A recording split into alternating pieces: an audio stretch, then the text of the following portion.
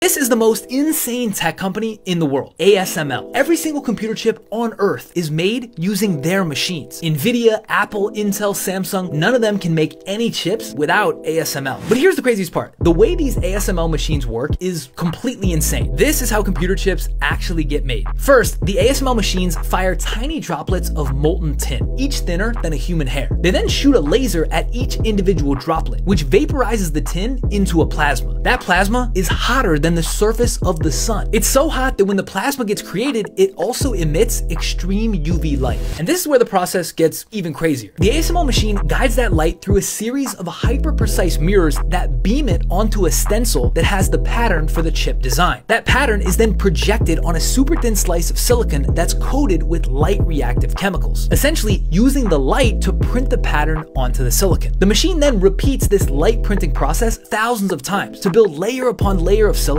that stacks together to create a fully functional chip. Now here's where it gets wild. These chip design patterns are super intricate. They have billions of transistors spaced only a few atoms apart. And that means the accuracy of these ASML machines is the equivalent of shooting a laser from the moon and hitting a penny on Earth. How insane is that? So in layman's terms, the process to make a computer chip is vaporizing molten tin to create invisible light that beams atomic patterns onto thousands of layers of silicon. Shout out science.